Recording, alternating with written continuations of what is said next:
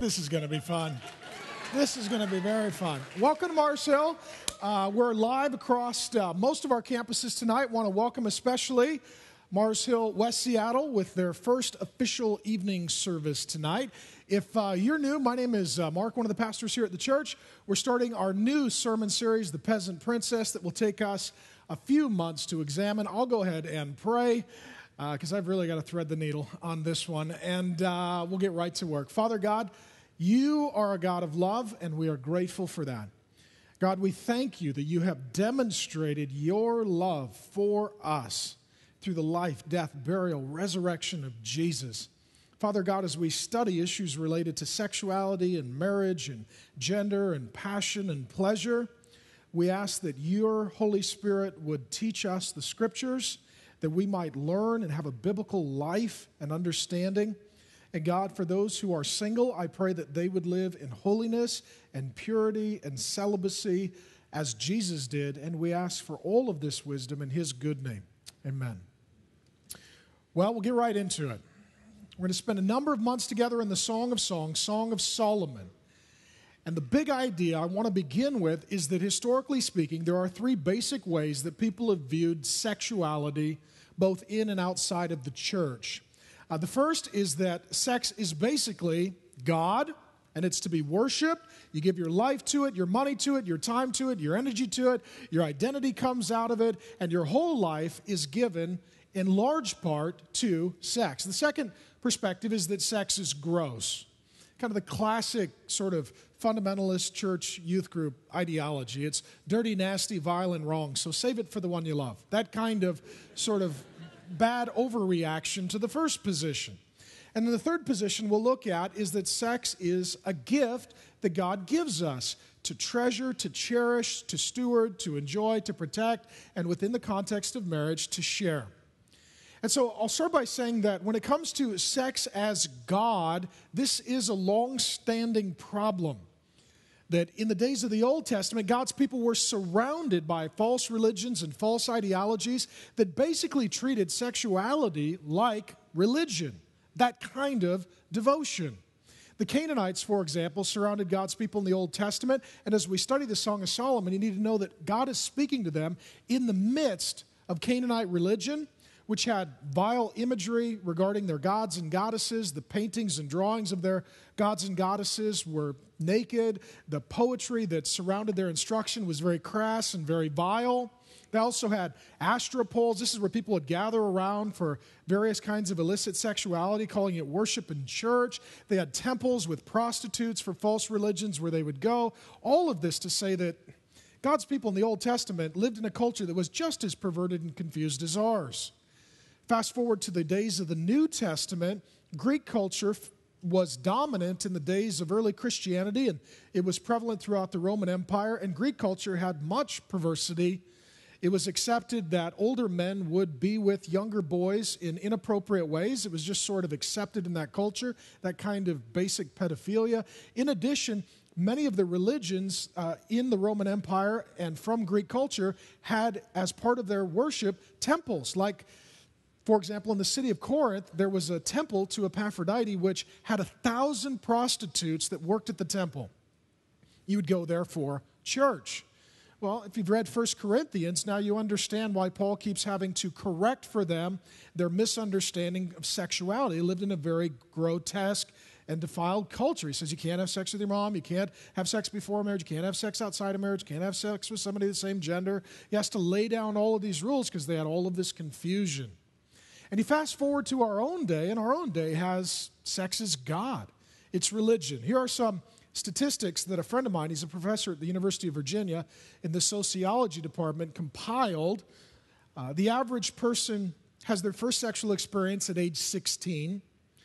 For those girls who are teenagers and sexually active, they have much higher rates of alcohol abuse, drug use, eating disorders, depression, and suicide. It comes at a real high cost for teenage girls. Pregnancies are common, and 1/3 of all children, roughly, are aborted. Of those who are born, 1/3 are born out of wedlock. Pornography is a $60 billion a year annual industry globally. $12 billion of that is spent by Americans. $12 billion a year spent by Americans on pornography. This is more money than is spent on pro baseball, basketball, and football combined. Some people say America's favorite pastime is baseball. Not statistically, right? More money is spent by Americans every year than the revenues of ABC, NBC, and CBS combined. In the last 10 years, Americans have spent more money each year, at least $10 billion on pornography. That's more money than we have spent every year on foreign aid. Right? Many of you say, well, we need to help the poor and serve other nations, and when cyclones and tsunamis and tragedies hit, we should give more money. And you know what? If everyone just stopped looking at porn and gave that money, we could double our foreign aid today. How about this? Over 200 porn films are made in the U.S. every week. That's more than one an hour. Porn sites are 12% of all internet sites. Porn is 25% of all search engine requests. Over 40% of internet users view porn. 20% of men admit to, that's just admit to, accessing porn at work. 13% of women admit accessing porn at work. Every second, $3,000 is spent on porn in America. 28,000 internet users are viewing porn every second in America, and 372 internet users every second in America are typing in words looking for more porn. 90% of children between the ages of 8 and 16 have viewed porn online. The average child sees porn for the first time at age 11. Online, usually inadvertently. The number one consumer of pornography is boys ages 12 to 17. In this series, I've had some parents say, well, I got a 12, 13-year-old son, and I don't think he's ready for me to talk to him. Statistically, you're probably too late. He's probably already got things that he's seen, maybe things that he's done that you're unaware of. Additionally, one of the recent issues of USA Today gave a feature story on the fact that today junior high boys expect to have a naked photo of their junior high girlfriend, 13, 14 years of age, on their phone. It's one of the new prerequisites, I guess, for junior high dating. Additionally, 10% of American adults admit to being addicted to internet porn. That's admit. Of those, 28% are women. One of the big myths is women don't struggle. It's a man's issue. It's everyone's issue. While only 10% of men admit to addiction, more than 70% of men from ages 18 to 34 visit a porn site every month. And this leads to all kinds of addiction and abuse. 55% of sex offenders and 71% of child molesters are sex addicts. One survey I read said that 90% of prostitutes were molested as little girls. Another statistic said that the majority of those women who are involved in the porn industry, and men and women are, but just the women, the majority of them were molested as little girls. One prostitute said it this way, quote, incest is boot camp for prostitution, end quote. All of that to say, we live in a very defiled, grotesque, confused culture. And sex is nothing less than a religion. Paul said in his day in Romans 1:24 and 25 that we either worship God the Creator and enjoy and steward creation, or we worship creation. Sexual addiction in general, sexual sin in particular, those are ways in which sex has turned into a god, and we worship creation rather than creator. We worship our body, someone else's body. It's nothing short of a religion. And just like Christianity has Orthodox, Catholic, and Protestant, so the religion of sex has gay, straight, and bi. Those are the three basic teams, and people worship vigilantly. Their identity, their time, their money, their interest, their passion, the giving of themselves, the offering of their body as living sacrifice, all of that constitutes worship. Paul said in his day that some people had their stomach as their god. We've moved a little bit south, but we're still essentially in that same frame of mind. And so the first thing I want to say is sex is not God. God is God. Sex is not to be worshiped above God. Sex is not to be treasured, valued apart from God. Now what happens is, because for some sex is God, then others respond and say, well, that's gross, so sex must be gross. This was common in the days of the New Testament as well, when through the influence of Greek philosophy, some thinkers called the Stoics had a great negative influence on the early church fathers and mothers. They said, based on the dualism of a man named Plato, there were basically two parts, body and spirit, physical and spiritual, and that the physical part of our creation, our body, is bad, but the spiritual part, the soul, is good. And so the goal is to just die and leave this body behind and go live a spiritual life. And so they said that whatever happens in the body is just gross and disgusting and it's unnecessary. So sex is bad and pleasure is bad and marital intimacy is bad. And that's not a biblical thinking, but it became a prevalent view among many of the church fathers and mothers. I'll give you some examples. Tertullian and Ambrose, two church fathers, they said they preferred the extinction of the human race to continued marital intercourse. Origen allegorized the Song of Solomon and castrated himself. Right? He read the part where Jesus said, if it causes you to stumble, cut it off. And he did. Just so you know, we're going to give you an alternative, but that is one. Not one we encourage, but it does have some history. Chrysostom said that Adam and Eve had no sex before the fall. Until sin, there was no such thing as sexual intimacy. Jerome, when he would be tempted, he would throw himself into sticker bushes. It's like if he saw a cute gal, he would throw himself into a thorn bush, and apparently that fixed it. His desire went away. You too could do that. We will try and give you as well an alternative. Gregory of Nyssa said that Adam and Eve had no sexual desire and that they didn't have any intimate relations, that there was a special tree in the Garden of Eden that if Eve ate it, she would get pregnant. That's how they would make babies. I'm not even kidding. You come to the Middle Ages, and by that time, priests were forbidden to marry within the Catholic Church. By the 5th century, priests could not marry. And celibacy, we were told, was the best life. And if you have to get married, you're not supposed to enjoy sex, and sex is just for procreation, just to make babies. And then the Catholic Church came along and decided, we are going to write manuals telling people what they can and cannot do in their bedroom, married couples, and we will tell them that there are certain days that God doesn't want them to be intimate, so much so that by the time they were done, about half of the days of the calendar year were blacked out. So you get up, you're like, dang it, it's Tuesday. When? Next week? I mean, that literally was what happened. Because, again, if sex is bad and pleasure is bad and the body is bad, then we need to have a lot of rules to regulate it, and the less people who have fun, the better. Well, that led up to the Victorian age, and people were overly, extremely devoted to modesty, so much so that women's gowns and dresses would go all the way to the floor because the thought was, if a man sees a woman's ankle, he'll lust.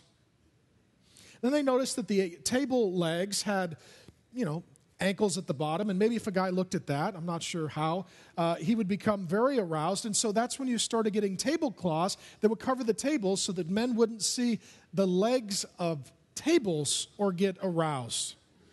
And might I say to you, if you're a guy and that arouses you, get help, right? You got to go right now. This is urgent matter. And now it leads to our own present day when a lot of Christians just have a very bad view of sex. Sometimes it's subtle, and all you ever hear about is what they're against. Oh, fornication's bad, and adultery is bad, and porn's bad, and this is bad, and that's bad. Okay, all true. But they're not talking about what God says that's positive, what we should do that's fun. It's just what we're against. Sometimes the worst I've heard is where older Christian women come along to disciple the younger Christian women and give them demonic advice. I'll give you one example. There was one woman, she said, well, when I was getting married, I was a new Christian, I didn't know anything, and an older woman met with me, and she said, oh, it's for men, and it's gross, and you're not going to like it, and so as infrequently as possible and unpleasantly as possible, just, endure it. What? Because older women sometimes give very bad counsel to younger women. They're very confused about what's appropriate. Now, there are some who have very prudish, unbiblical, unhealthy views of the body, pleasure, passion, joy. There are some who think it's gross because they've been abused. Okay, let me be sensitive on this point. If you were molested as a child, raped as an adult, if you've had a negative sexual experience, you've been sinned against, abused, traumatized, what has happened to you is gross, and your tendency may be to see all sexuality as gross, because your experience with it is gross. It doesn't mean that sex is gross. It means that your experience in a particular way was sinful and that was gross. So if you come here today, let's say you've sinned a lot or you've been sinned against. Sex isn't dirty, sex isn't gross, sex isn't wrong. But for you, it may be in your mind, and you may need to have a renewing of your mind biblically, which is my whole point of this series, so that you think about it like God does, and then you're able to engage in it in a way that honors God and that gives God joy because you're being holy and respectful and according to his purposes. But I know a lot of you come here, sexually active, single life, looking at porn, adultery, been raped, been molested. A third of the women in this church, as far as we could tell, have been sexually abused at some point in their life. We've got grace groups for those who we've got redemption groups, rather, for those who are addicted, redemption groups for those who are abused, redemption groups for those who are hurting. To what? To help. Because it may not just be you need to think differently. It may be that you've been hurt through your sin or the sin of others, and we got to get through that so you can have a fresh perspective on sex. So it's not God. We don't worship it above all else. It's not gross and disgusting. What it is, sex is a gift. Like all gifts, it's a good gift from God to be received, to be treasured, to be enjoyed, to be saved, to be given in marriage, to be cultivated in marriage, to be enjoyed in marriage. Jeremiah 2:13 says it this way as a general principle. He says, my people have committed these sins against me. This is what God says. He says they're thirsty and they want to drink. Right? Speaking about truth and teaching and Scripture and the Holy Spirit. And he said, but they don't drink the water that I give them, the clean, fresh, pure water, ultimately Scripture. He says they instead go out and dig cisterns for themselves and they drink dirty water. Here's another way of looking at it. If you're thirsty, don't drink from the toilet. You say, there's water there. I know. It's not the best water. That's the analogy of Jeremiah 2. Tom Likas, Howard Stern, Dr. Drew, pornography, the wrong websites, the wrong magazines, the wrong movies, all of that, fresh toilet water. That's all that it is. You say, but I'm thirsty. Well, if you drink it, you'll get sick. You'll be unhealthy and unholy. Don't drink that water. The whole goal of this series is to say it's not God, it's not gross, it's a gift. And if we want to learn about sex, we go to that place where there's fresh water. We go to Scripture, we go to God. And we learn from him. Now, as well, one of the ways we understand sex biblically is that it serves multiple purposes. This great gift of sex that God gives us, it has multiple purposes. I'll give you a few. One, it's for pleasure. You're like, really? Yeah. Song of Solomon never mentions kids, only mentions pleasure. It's all about pleasure. Sex is for pleasure. Somebody say, are we allowed to have pleasure? Yes. It's not what you do. It's not how you do it. It's not when you do it. It's who you're with. If it's in marriage, praise God. Have lots of pleasure. God made our bodies for pleasure. Secondly, it's also for children. Genesis 1:28. God said, be fruitful, multiply, increase in number, fill the earth, subdue it.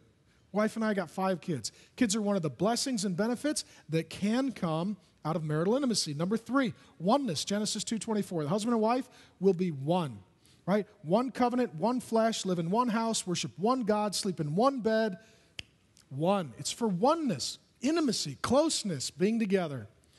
Number 4, it's for comfort. 2 Samuel 12:24. David had a child die, and sometimes there's nothing to say. There's no way to fix it. And he and his wife were intimate together to comfort one another. So they shared their bodies as a gift for the purposes of comfort. And number 5, it's for protection. 1 Corinthians 7. If you have desires, they are to be met in marriage. If not, you're open to lots of temptation to sin. That being said, the whole point of this series is to examine with you what the Bible says about sex. It's not God. It's not above all else. It's not gross. We don't need to be disgusted by it or ashamed of it. It's a gift. And so where we find this gift first given is in Genesis chapter 2. So I'll read it to you, and this will be my preface to the Song of Solomon. This is marriage and sex and pleasure and intimacy before sin enters the world, before everything goes bad. This was God's original intention. Genesis 2:18. Then the Lord God said, it is not good that the man should be alone. No sin in the world yet. God says everything is good, except for it's not good for Adam to be alone. I will make a helper fit for him. So out of the ground the Lord God formed every beast of the field, every bird of the heavens, and brought them to the man to see what he would call them. And whatever the man called each living creature, that was its name. The man gave names to all the livestock, to the birds of the heavens, to the beasts of the field. But for Adam there was not found a helper fit for him. So the Lord God caused the man to fall into a deep sleep, and while he slept, he took one of his ribs and clothed up its place with flesh. And the rib that the God had taken from the man, from that he made into a woman and brought her to the man. So the lady comes from the side, not feminism, out ahead, not chauvinism, behind. Bible right alongside. I always say that's why she likes to snuggle. It's home sweet home. So if you're here with your wife right now, you can put your arm around her, snuggle with her. Welcome home. All right. Then the man said, "This is at last bone of my bones, flesh of my flesh." He sings to her. "She shall be called woman. She was taken out of man. Therefore," here it is, single guys, "a man shall leave his mother and father." Move out. "Hold fast to his wife, then get married, and then become one flesh." Enjoy marital intimacy. "The man and his wife were both naked, and they were not what? They were not ashamed." That's God's original intention. Give you a few principles. God made us and our bodies, male and female, said that was very good. It is very good. Okay? You need to see your body as a good gift from God. It's not like God made the man, the woman. Okay, they're naked in the garden. Great, I'm going to go out for coffee. It's been a big day. Comes back. Oh my gosh. What are they doing? What are they? Had I known, I would have totally redid the plumbing. Had I known they would have gone there. It's not like God was shocked by what happened. God created the body, male and female, said it was very good. This was his design. Additionally, God made heterosexual marriage as the context in which marital intimacy and sexual pleasure is to be enjoyed. Right? Marriage is the hearth that holds the flames and the passions of desire. So that means for all people, any sex outside of heterosexual marriage is a sin. Before marriage, we call it fornication. In addition to marriage, we call it adultery. Marriage is for one man, one woman, and it is the place, the only place, that sex is to be enjoyed. Additionally, this is key. The standard for everyone regarding beauty is their spouse. Right? It says that Adam named all the animals, and he's looking for a mate. God says, okay, today we're going to make you a mate. Okay, that's a sea bass. I hope that's not her. There's an aardvark. Oh, boy, this is going to be a long day. And then he sees a woman. Oh, I pick her, right? Now, what we don't know is what Eve looked like, but compared to the options, she was amazing, right? What God didn't do was go Bret Michaels' Rock of Love, right, and bring in 27 women, and let's all live together and put a pole in the house and have a competition. He didn't do that. True story. That whole show should have came with free hand sanitizer, right? It was just filthy. God didn't do that, but that's the way a lot of us do our life. A lot of you singles, right? Date, kiss, emotionally connect, all kinds of inappropriateness. That's not God's plan. God's plan is that your spouse would be your standard of beauty. For Adam, he didn't have a standard of beauty. He had a wife. For Eve, she didn't have a standard of beauty. She had a husband. God doesn't bring in 27 men for Eve. Say, all right, you guys all compete. Let's see which one looks the best. Let's see which one is able to serve my need. No. The issue is this. Everyone must have their spouse as their standard of beauty. Right? One of the qualifications of an elder is that they are to be one-woman men. And everyone's supposed to follow the example of the elders. So, here's what that means. And this is true for men and women. If you're married to someone tall, you like tall. If you're married to someone short, you really like short. If you're married to someone skinny, you're into skinny. If you're married to someone who's not skinny, you're into not skinny. You say, well, they were skinny, now they're not skinny. Your standard changed, but that's still your true story. And that means if you get married at 25 and you grow old together at 75, your standard of beauty is not what your spouse looked like at 25, but what they look like at 75. Right? Lust is comparing your spouse to others, desiring your spouse to be like others. Job 31:1, he says, I made a covenant with my eyes. I'm not looking at other women lustfully. That's the issue. God shows that in creation. One man, one woman, they're one another's standard. That's it. Nice and simple. Additionally, sex is for oneness and is not to be accompanied with shame. As we get into this series, many of you are married couples, and I'll just say this right now, many of you are single. Statistically, 93% of you will marry.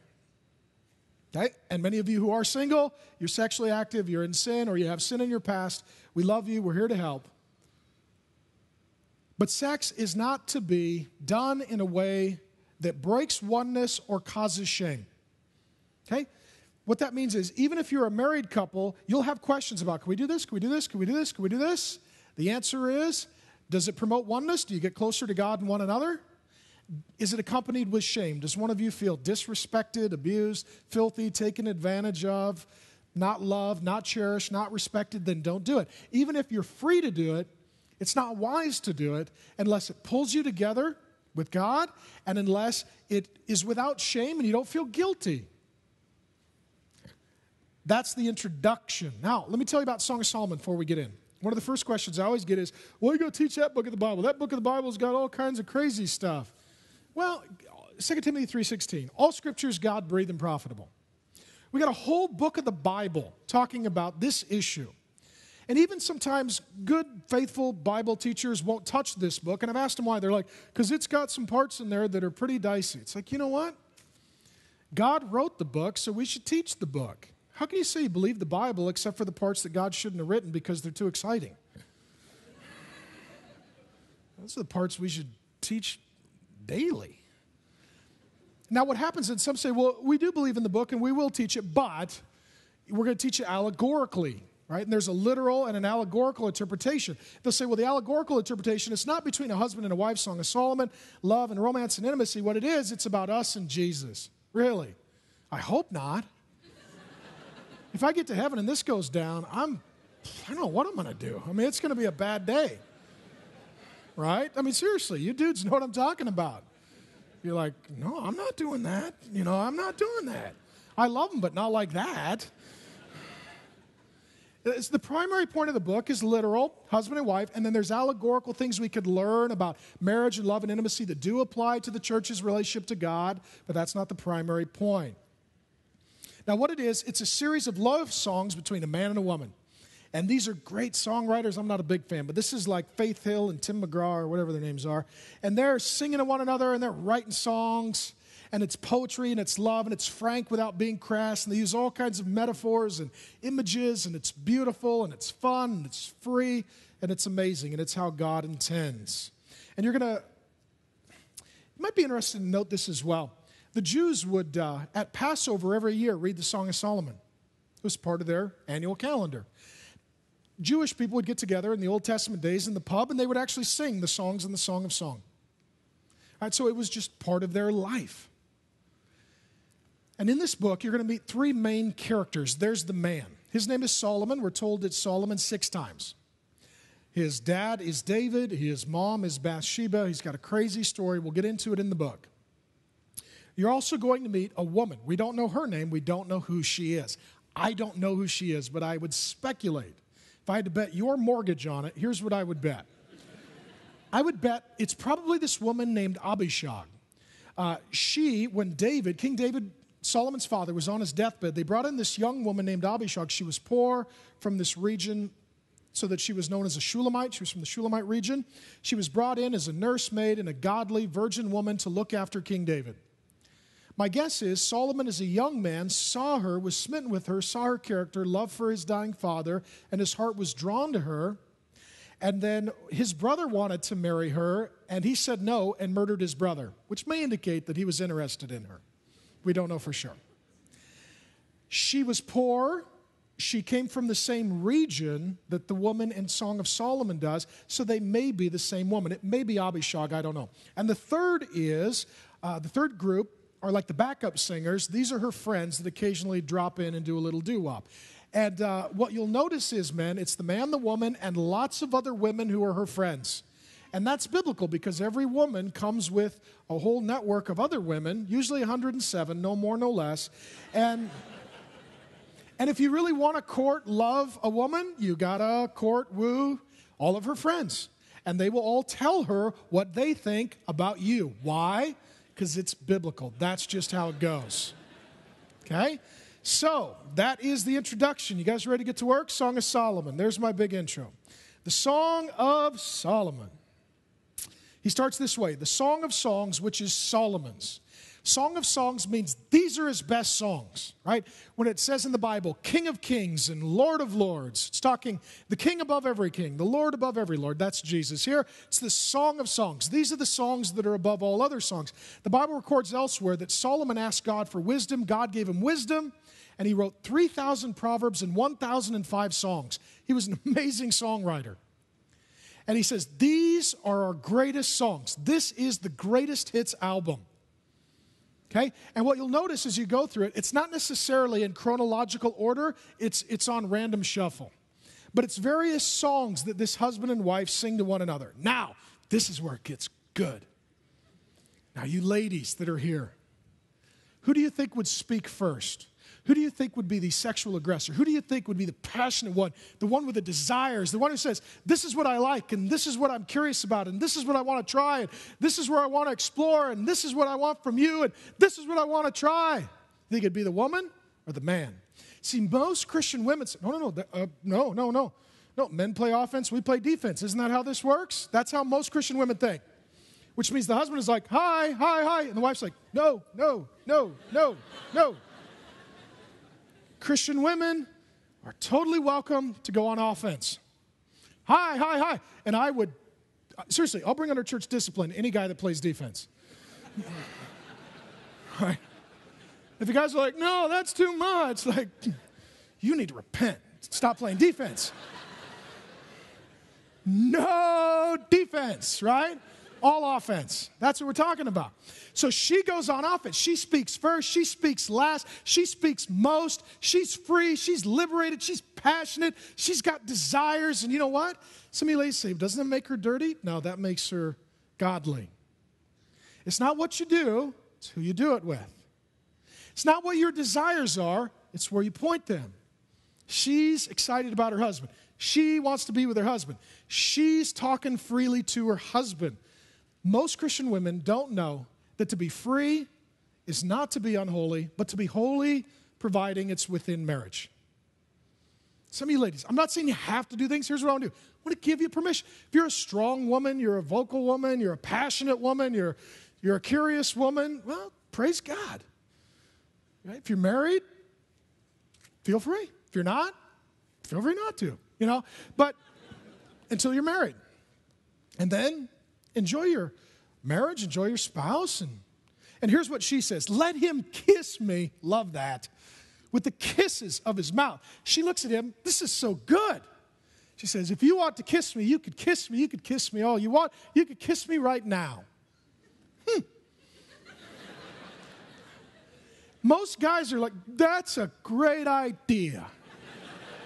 So here's what we're going to do. If you're here and you're married, just take a minute and kiss one another. Don't start making kids, but just give one another at whatever service, just quickly. If you're married, just seriously, quick kiss. If you're dating, don't do that. One of the guys behind you will punch you in the head. But if you're married, a little kiss.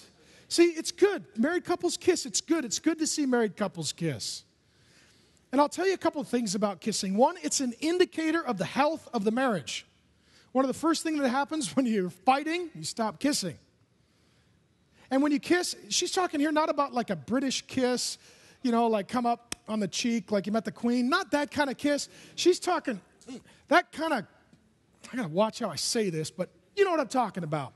That kind of kiss. And you know what? A couple other things about kissing. This is really good if you have children, for them to see passion and joy and connection between mom and dad. Should be their first introduction.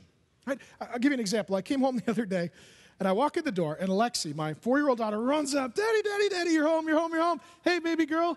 She says, I'm going to give you a kiss right after you kiss your beautiful wife. Okay? Because I always call Grace, there's my beautiful wife. Here's my beautiful wife. I always call her my beautiful wife. And Grace always gets the first kiss. So I said, okay, Daddy's going to go kiss his beautiful wife, and then you get the next kiss. It's good. She sees us kissing. If we didn't kiss, that would freak her out. She'd wonder what was wrong in the marriage.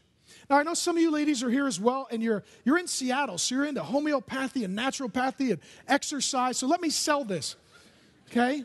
First thing I would say is that actually, statistically, medically speaking, the swapping of saliva builds your immune system and makes you less likely to get cold. So this is a form of naturopathy, and with cold and flu season upon us and so many germs and viruses, all the guys are like, yes, yes. I hate antibiotics, but I like this. Okay, second thing is, it also burns 2 calories. And if you do it right, it could burn way more if you do it right. It could continue. That's my riff on kissing. All for it. If you're married. I got to keep saying that. She goes on, for your love is better than wine. And wine is good. All right. Now, somebody say, are you promoting alcoholism? No. If you're an alcoholic, don't drink. If you're under 21, don't drink. If you break the law of sin, don't drink. If you do drink, don't drink cheap wine from a box. All right, you're a Christian. You need to set your standards higher. And I like red wine, and I like a nice, like a Silver Oak Cabernet or something really smooth, really good. You know what I find about good wine? Good wine. It's smooth. It's intoxicating. It's tasty. It's relaxing. Oh, that's what she's saying. That being with him is like wine. And I would recommend put them together. If you're married, I got to keep saying that. If you're married, on the way home, say, we're going to go buy a really nice bottle of wine, and we're going to go home and we're going to have a nice glass of wine, and we're going to have something even better than a glass of wine. It's biblical. Verse. You're welcome. Your anointing oils are fragrant. Here's what she is saying. You smell nice. Gentlemen, do not miss this. If you smell like a honey bucket at a county fair, it doesn't matter how much I preach, she's not going to warm up to you. You need to bathe. You need to bathe with soap and water. You need to wear deodorant. You need to wear cologne. You need to let your wife pick your cologne. Who cares what you smell like? If she likes it, that's what you want to smell like. See, my wife picks my colognes. Whatever you like, I don't care. And here's the deal. If you're a blue-collar guy, let's say you work a grimy job all day, come home, take a shower, right? Brush your teeth, clean up, groom yourself. This is all about being presentable to your wife. Oh, my husband, he grooms. He takes care of himself. Okay, we'll get into this more thoroughly as we move on. But just one of the great questions you husbands can ask your wife on the way home. Is there anything in my grooming that I need to improve so that you would be attracted to me? Do you like one eyebrow? Should I go for 2? You know, what works for you? Stuff like that. She goes on to say, your name is oil poured out, therefore virgins love you. Here she's talking about his character and his integrity. Most of the problems in the bedroom, in the marriage, are not solved in the bedroom. They're solved outside of the bedroom. If you're a harsh husband, a lazy husband, a can't keep a job husband, a gambles at the casino husband, a has a bass boat, a golf membership, a motorcycle, is always out pursuing his hobbies husband. If you're a selfish husband, if you're I don't read the Bible and pray with the kids husband, you need to understand that a godly woman is not just interested in how you look and how much you make. She wants to be able to respect you. She wants to be rightly proud of you. She wants to say, that's my husband. He's a great guy, loves Jesus, loves me, loves the kids, pays the bills, reads the Bible. He's great, and I love him. Most women who are struggling to be attracted to their husband, it's somehow related to his character. It's not about getting more techniques. It's about getting more character. So another question, gentlemen. This is a bold question. On the way home, ask your wife this question. Is there anything in my character that you find unattractive? Don't argue with her. Don't fight with her. Let her speak freely. Let her help you. She's a helper. Humbly receive it. Apologize and change. Your wife will find humility attractive. Your wife will find repentance attractive, and your wife ultimately will see that's the beginning of new character. She goes on. She has more to say as well. Draw me after you. Let us run. The king has brought me into his chambers. There's only a couple ways to do a relationship. One is to push, right? With guys, this is fear, intimidation, harsh, raise your voice, cuss her out, threaten her, scare her, shove her. That's abuse. It's disgusting. The other is to carry them. Right? This is enabling, like a codependent relationship. I look after you, I tend to you, I care for you. It's more like a parent-child relationship. What she says is, draw me. That's the other way to do a relationship. You're attractive, you're desirable, you're playful, you're fun, you're available, you're interested, and you draw them in. And it's a husband and a wife drawing one another, wooing one another, pulling one another in. How can I get your attention? How can I keep your attention? This would be a little fun. How could I draw you toward me? How could I pull you toward me? That's what she's talking about. And then, of course, the friends kick in. Here's what the gals have to say. We exult and rejoice in you. We will extol your love more than wine. Rightly do they love you. The gals say, he's a great guy. This is a great relationship. We're so proud of you both. We're so excited for you both that the whole community, family, friends, co-workers, church, needs to come around the couple and to be able to celebrate. This is a good thing. This is what God has done. This is beautiful. You guys are doing it right, and we're excited and encouraged. She then continues with a troubling word. Verse 5. Here is her perspective on her appearance. I am very dark but lovely. O daughters of Jerusalem, like the tents of Kedar, like the curtains of Solomon, do not gaze at me because I am dark, because the sun has looked upon me. My mother's sons were very angry with me. They made me the keeper of the vineyards, but my own vineyards I have not kept. She's like Cinderella. Her dad's never mentioned in the book. I think she's probably raised by a single mom, as many of you were. She's in a poor family. She has to go outside and work for a living. If you were to see this gal on the job, she's got sweat on her brow, and she's pitted out. She's got her hair in a ponytail, and she's got dirt under her fingernails, and she's got dark complexion. She's tanned because she's out in the sun all the time. What she's saying is this: I do not meet the cultural standard of beauty.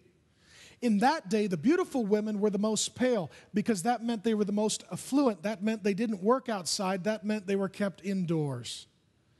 So the poor, common gals would have dark skin. They were out. It's exactly the opposite of today. Right? Today, tan is in and pale is out. In that day, pale was in and tan was out. And what she's saying is this: I don't look like the cover of all the magazines. I don't look like Lindsay Lohan. I don't look like Paris Hilton. I don't look like Pam Anderson. I don't look like those girls. I don't look like Jenna Jameson. I don't look like those girls. If you go to the grocery store and look at all the covers of the magazines, I don't look like those gals. I look different. What does this tell you? Well, this tells you, first of all, ladies, that every woman is insecure in her appearance. She was radiant enough to attract the king. She went from peasant to princess. Every woman has varying degrees of discomfort with her appearance and her body image and certain things about her that if she could, she wishes she could change. This woman says, I don't meet the cultural standard of beauty. But you know what? She's beautiful to her husband. This is a good word for all of us husbands. Your wife has to be your standard of beauty. No one, no thing else. Your wife has to be your standard of beauty. And what I would say, and here's a principle that I would give to husbands and wives. The principle will apply later when she talks about his appearance. Let me apply it equally to both. I'll ask a few questions for those of you who are married. First question is, are you a good steward of your body? Not body shape, size. I'm not talking about any of that. But are you a good steward? Do you eat well? Do you exercise? Health. Are you just trying to keep yourself healthy? Secondly, are you making a sincere effort to remain attractive to your spouse? And this is true for husbands and wives, okay? Grace is a cutie. I'll talk about me. This is what it means at the Driscolls. I get my hair cut every 2 to 3 weeks. This means I shower every morning, and I usually shower again at night, or at least wash my hair so that if my wife wants to run her fingers through it, she can. I'm just trying to help because I really like that. This means I don't own sweats and I don't lounge around the house on weekends in sweats. This means I go clothes shopping and I bring my clothes home and I ask her, is this nice? Does this work? Does this cut work or whatever it is? Yes, sweetheart. or no, whatever it is. I mean, some of you guys, it's like most of your shirts were from an auto parts store, came free with a beer. Like, you need to really reconsider your wardrobe, right? You say, well, I'm not metrosexual. You don't need metrosexual. You need to be a good husband. Groom yourself. Look nice. Keep yourself. Wear clothes that work, right? Tend to yourself. I think I've got 40 or 50 pairs of shoes. I'm nowhere near my wife's, but she really likes shoes, and I really like her. So I figure if I wear different shoes, she'll like me. But, so my whole deal is, look, Grace and I have made an effort. Some of you say, well, you don't look very good. Imagine if I didn't try. I mean, imagine where we'd be. This is with effort. This is after going to the gym. I mean, I'm, pushing 40. This is what happens. But we try to be attractive to one another. So Gracie will say, I bought these clothes. Do you like them? I'll say, I bought these clothes. Do you like them? We'll get dressed. Is this cool? Do you want me to wear this today? Do you want me to wear this tonight? Do you like my hair like this? How should I do this? And it's just making an effort to be attractive to one another. I don't care what the cultural standard of beauty is. I don't really care. You want to be attracted to your spouse, and you want your spouse to make an effort to be attractive for you. That's one of the ways you love each other and help to safeguard your marriage. And so what she says, I don't look like all the other women do. So I'm not saying that you need to look, male or female, like the cultural standard. But you need to work for good health, and you need to try and be attractive to your spouse. So again, if you're married, another good question on the way home, is there anything I could do to be more attractive to you? Don't argue, don't fight, don't be mean, don't be cruel, but lovingly speak to one another on that matter. And then it closes with this.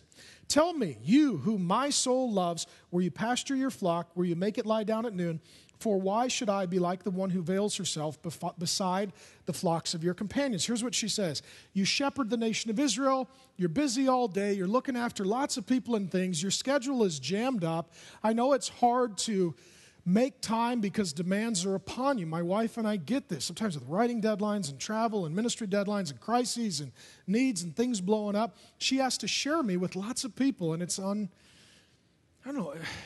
just difficult for her oftentimes to share me. She has that kind of husband with that kind of job to a degree far beyond mine, of course. And so what she doesn't do is say, well, I'm frustrated and our schedule's blown. He's got to work late this week and he's totally tied up with projects. What she says is, I know you've got a lunch break. Tell me where you're going to be and I'll meet you there. I don't want to get dressed up like a prostitute and go looking for you, but I'll meet you there. This is the equivalent today of, your husband's got a really long week. Let's say you're a stay-at-home mom and he's got crisis, deadlines, difficulties. You text message him, say, I know you're having a hard week. It's very difficult. You're not going to be home for dinner much. You're going to be up late. I know you've got a break at noon today. I'll meet you at this hotel. Okay? I was reading Song of Solomon. I'm going Old Testament. Send. That's what's going on. And I would just encourage you ladies to realize that's actually a really good thing. It's a good thing to say, it's okay if I have desires. It's okay if I have passion. It's okay if I want to initiate. It's okay if I've got a plan. It's okay if I want to try something new. It's okay if I want to let them know what I'm thinking. It's godly. As long as it's your husband, it's beautiful. I would encourage you ladies, maybe you could practice this here at some point. Send your husband an email, a text message, a phone call. Do you have an hour for lunch today? Yes. How about we meet here? Good idea. See, the great myth and the great lie from Satan is this. Give your life to Jesus and then just suffer for the rest of your life with no pleasure or joy. This is a book that says, give your life to Jesus and be naked without any shame. Enjoy your marriage. Have lots of fun. Be free. Be passionate. Trust one another. Grow in your intimacy. Give a lifetime to enjoying one another. That's God's design. My assumption at this point is you have lots of questions. I'm going to bring out my lovely wife, Grace. The sermon is officially over. She's not preaching. But Titus 2 says it's good for women to answer women's questions, guys to answer guy questions. If you have women questions, I have no wisdom. This is my lovely wife, Grace. Hi, baby. Good to see you.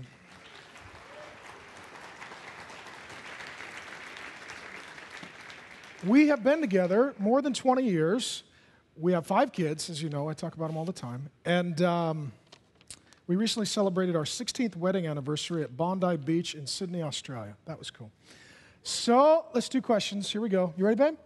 You feeling nervous? You did it good this morning. You still feeling nervous? Not as much. Yes, not as much? Okay. First one, guys.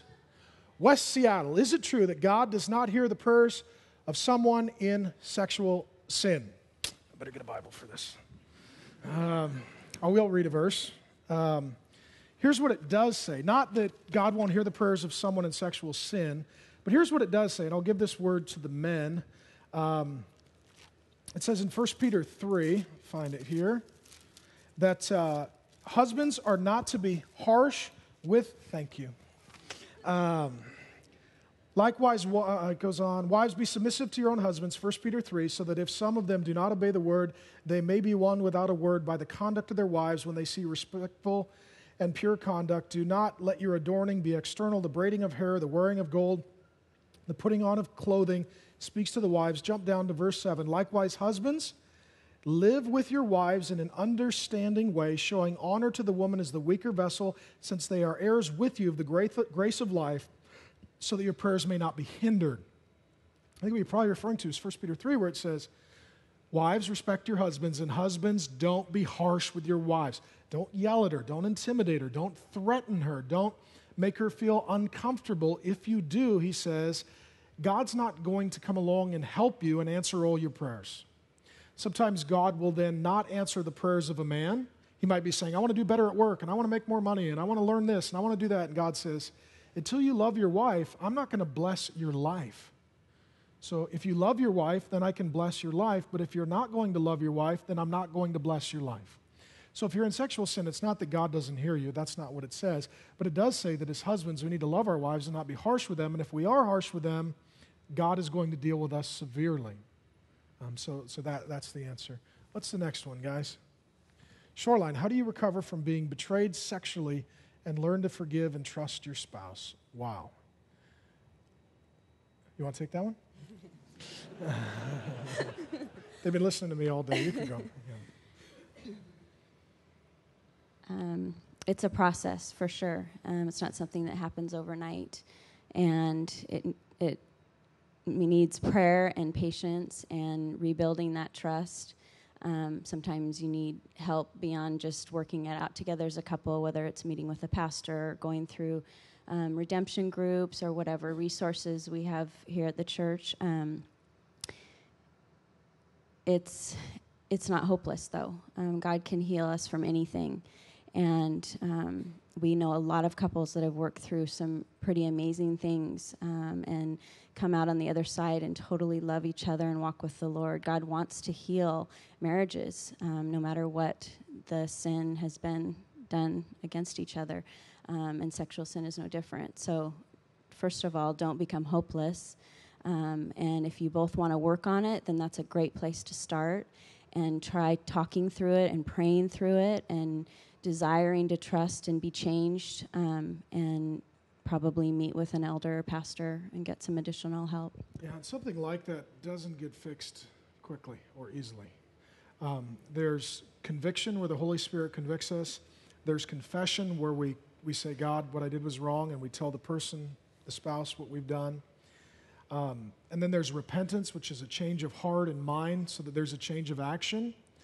And then there's reconciliation, which is learning to build trust. This takes time. That kind of betrayal, I mean, Grace and I have been together 20 years dating, 16 years marriage. I mean, we've not suffered this. We've been faithful in our marriage to one another. I've dealt with enough couples, however, that have had adultery and infidelity to say that it can be redeemed, it can be healed, like Gracie said, but it does take time. And sometimes the worst thing is when Christians just say, well, forgive each other and move on. It's like, well, but there's a betrayal all the way down to the foundation of the marriage, and that probably means we need to relay a new foundation. We need to start over. Not that we get divorced and all that, but it may mean we got to go back to basics. What's our theology? Are we both Christians? How did we get to this place? How do we stay out of this place?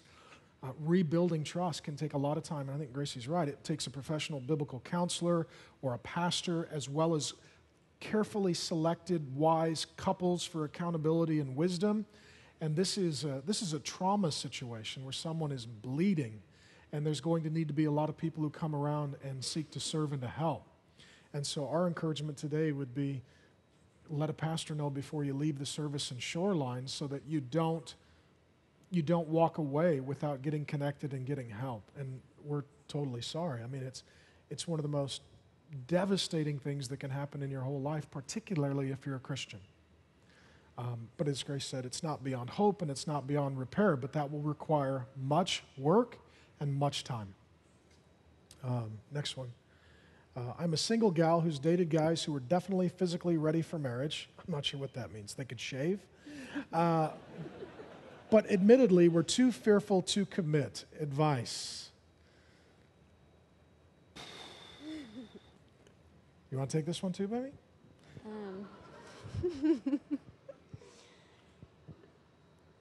Yeah, I'm not sure what that means, physically ready for marriage, if it means that they're sexually trying to be ready for marriage but not wanting to commit. I think what it means is just that they're adult men who are not able to... Who should be ready to commit but aren't. Yeah, they should be more, close the deal, get it done, be a dude, step up, that kind of stuff.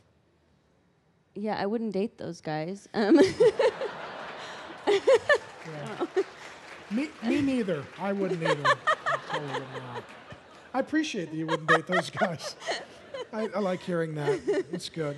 There are other guys out there that are,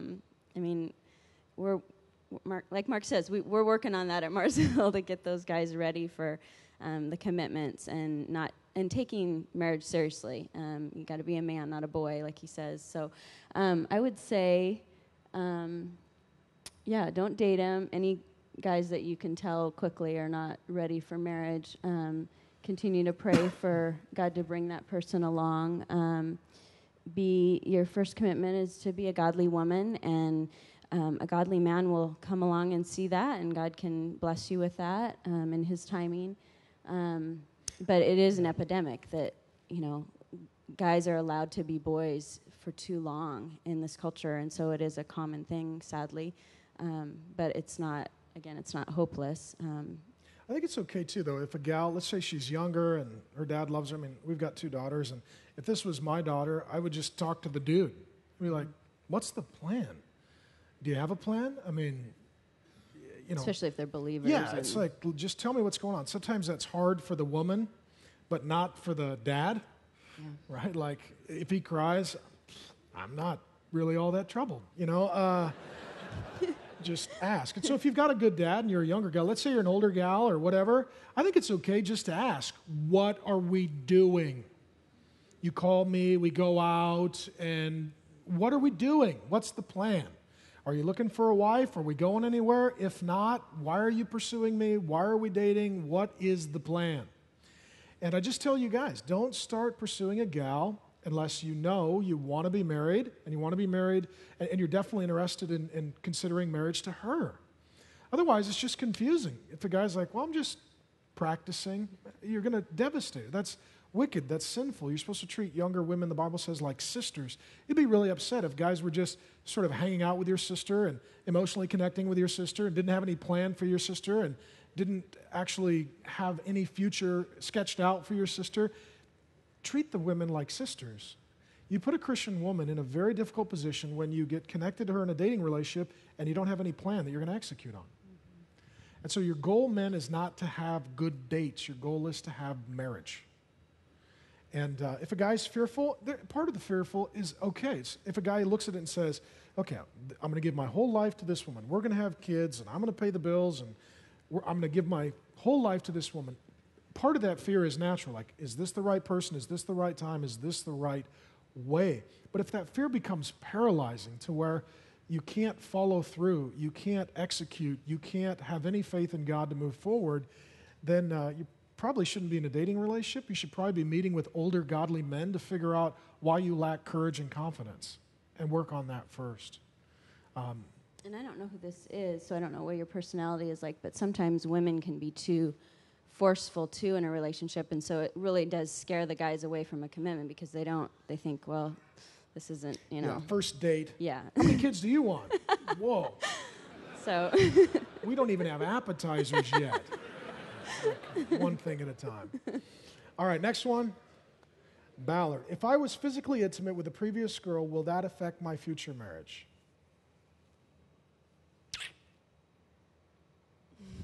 You can start. Yeah. First of all, when you go to get married, we have premarital here at Mars Hill at our various campuses. Before you get married, go through Mars Hill premarital. It's fantastic. It just is. And one of the things you'll have to do is confess your whole history to one another so that you know what you're dealing with. Will it affect? Yes. Sin affects. That's a sin.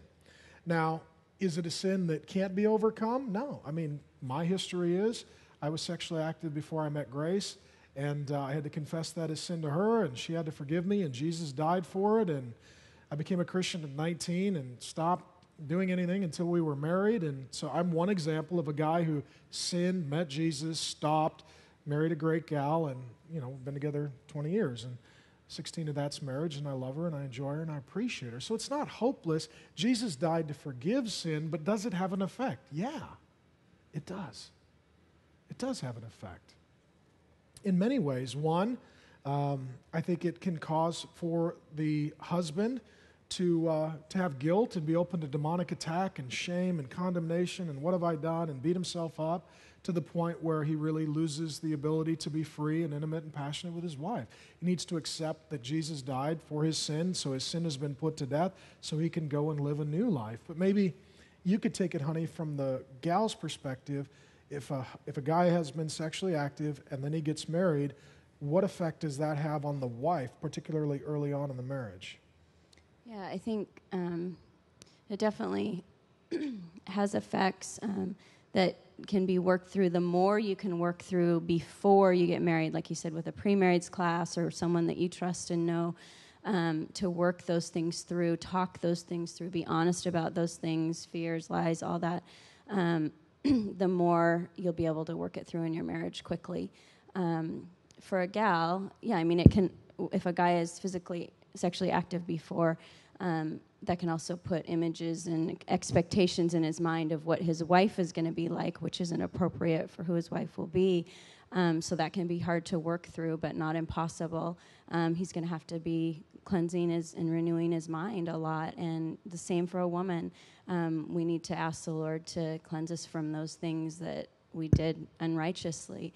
It can be a woman already, as you addressed, has a hard time really believing that she's loved by her husband and desired and attractive, even if she's told that already because of her insecurities.